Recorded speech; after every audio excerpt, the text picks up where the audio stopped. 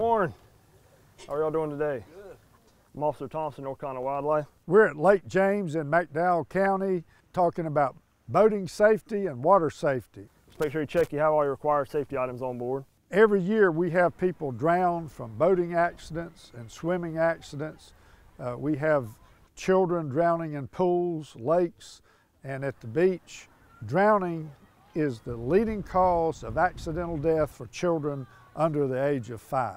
If we can, see a life jacket for each person on board. I see your son has his on, appreciate it. Everybody that's near the water or in the water or on a boat needs to be wearing a life jacket, and that is a United States Coast Guard certified life vest. It's better to be safe than sorry. There's so many people that have had tragedies, and in hindsight they said, I wish I would have done this or I wish I'd have done that, but it's too late. Some other things are no wake zone violations, careless and reckless boating operation, and then of course the main one that we're patrolling and enforcing out here is boating while impaired. Everyone needs to be aware of these hazards while out boating. It can be a very fun, enjoyable experience, whether recreating or fishing or hunting on the waters of the state, but we all have to be safe.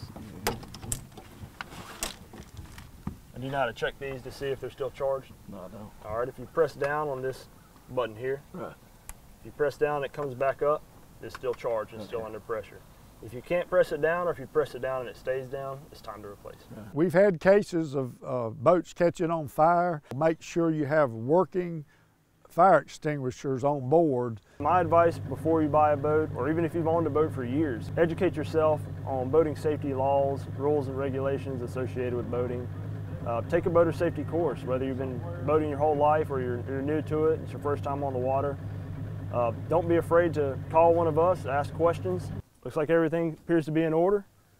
Y'all having a good, safe time out on the lake. We appreciate your time.